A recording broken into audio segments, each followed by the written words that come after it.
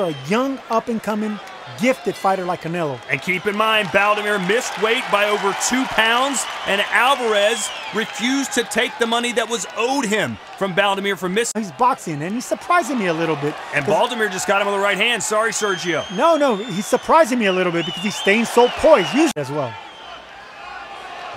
Baldomir fighting out of Argentina. Santa Fe, to be more specific. Nice jab there from Canelo, and Baldomir trying to fight back. Conventional wisdom In this young fighter. For 20 years old, I'm really impressed. Oh, nice right hand from Canelo, and he threw that hook downstairs as well.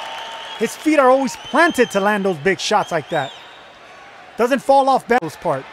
But keep that jab in the veteran's face. See, that's what you got to do. Tap him with a jab just so you can get your opponent to block the jab with his right hand. You get him to bite, and you come around turning that jab into a hook. And that's when you catch your opponent off guard. Look at these jabs continuing to land. There's another one from Canelo. And there's that hook. He missed it right there, but he's setting it up. Those jabs are to set up a left hook. He's got the entry jab and the exit jab working. Beautiful.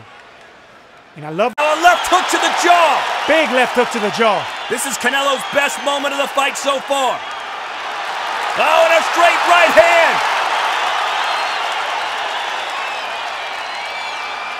Big uppercut.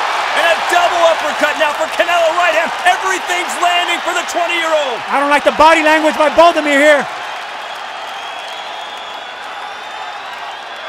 Oh boy, Baldomir might be ready to go.